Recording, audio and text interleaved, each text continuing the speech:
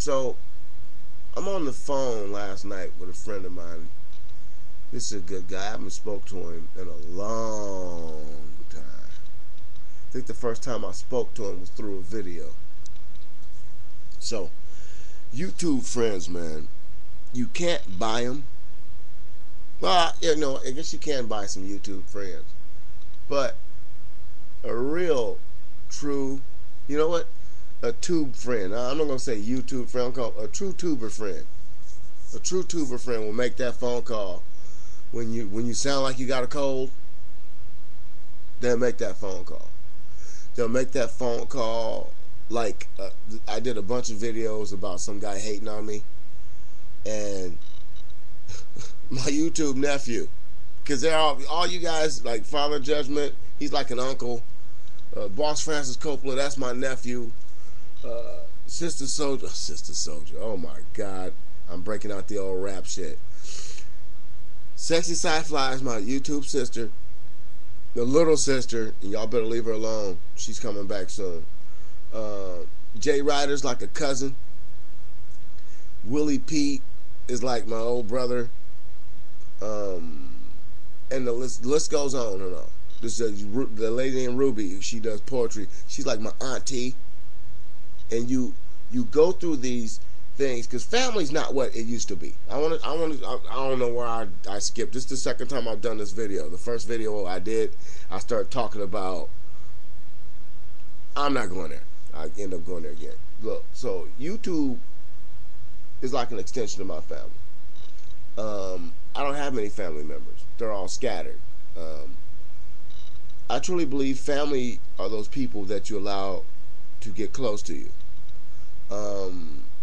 Real family members will turn on you and screw you and fuck you over. Excuse my language. But those friends that get real close that you consider family, how many times have they turned and screwed you? Now, when you go back to YouTube and friends and tuber friends and real friends, a real friend, like that man said, is that person you can call on the phone, talk to when your wife is not happy with you.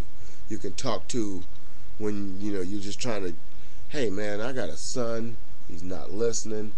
I got young kids that call me. Not young kids as in 16 and 17 like some people have on the internet. I don't have no kids call me like that. These kids are 18, 19, 20 years old. Yes, there can be a 20-year-old kid. And they call me and we talk. Hey OG, what's happening? I'm like, man, it's cool over here. And what you doing, man? I'm just having a drink. Man, you know you ain't supposed to be drinking. Yeah, but my wife is gone. Well, you better hurry up and get that can out of the house before. How you know I'm drinking a beer? Come on, man. You told me you don't like nothing else. I mean, when you got a friend, you know how to talk to him or her when they're hurting, when they need to listen, when they need a listener. You know what I mean? A real YouTube friend, man, like me and a friend of mine, we actually talked on the phone about as long as you and your buddy, if not longer. I think we talk longer. I don't know what you think, but I think we talk longer.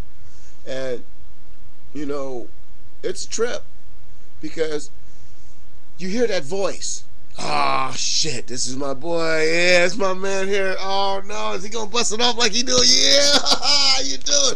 It's almost like calling your favorite Hollywood star up and the fucker can relate to you. Okay, here's a quick one. Hey, Tom Cruise in there? Hey Tom, what's up? Oh man, hey, I'm not coming down. No. When's the next time you gonna be in town? So how's Katie? Okay. What time you yeah, Scientology, yeah, Oh no, L. Ron Hubbard, I never did. You gonna send me the book? Hey, I will only read the book if you take me golfing. Okay, I'll let you win. If you could call Tom Cruise, what would you say? You call Oprah, what would you say? If you can call Soulja Boy, what would you say? Eat a dick. But now, whatever you did or ever, whatever you could do. A real true YouTube friend or a YouTube family member will call you. Hey man, you're not yourself. Are you alright? Yeah. Well, you know. Well, we talked about that. We know you got to go back out there, man. You can't give up. You have to go. Yes, I know it's hard, man, but you know what?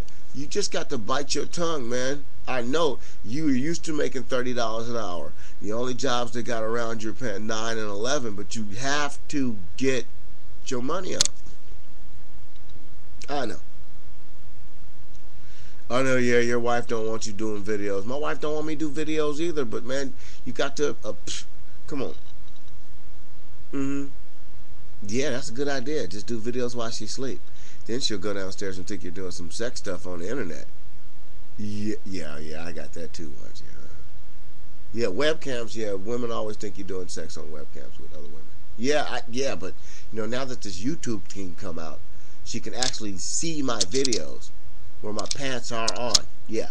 You know, it's like these people on YouTube, when you meet the right person, like Father Judgment said, you screen and screen and screen and screen and screen and screen and content, talk, and you watch their content. Now, if they do some wild shit, you might not want to give your phone number up. But if they're 95% positive and you feel as if, you know what, hey, least can happen is I get a new phone number out of this motherfucker, you know what I'm saying? Go ahead. Because the only person you will hurt by not extending yourself to be a friend of somebody is yourself. Sometimes people will jump to give the phone number up too fast.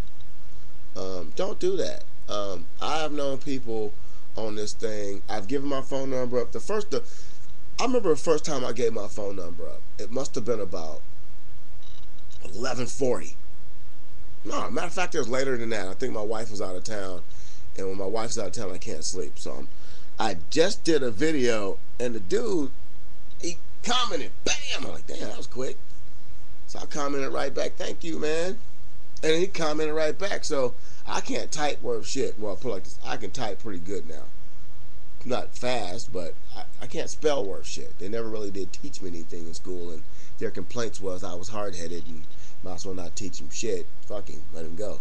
So I can't really spell that good, you know, but I can spell, but you know, I tend to not want to.